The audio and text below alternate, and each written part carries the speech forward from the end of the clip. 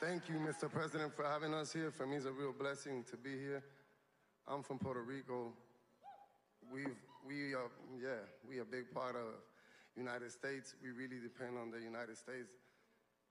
Since Trump hasn't been around, Puerto Rico's, it's not a secret. We've been going through a lot as a country. And Biden always promise.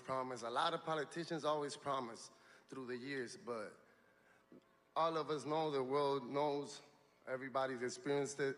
The best president the world has seen, this country has ever seen. His name is President Trump. Thank you for having me here.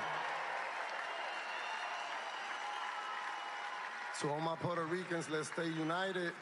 Let's vote for Trump. I personally spoke with him. He wants to help Puerto Rico grow and succeed as a country. So let's stand out tall and united. And we all want to remember that. He wants to keep helping Latinos in the U.S. Let's do things the right way, and let's keep growing. Let's keep growing as a family, and let's make America great.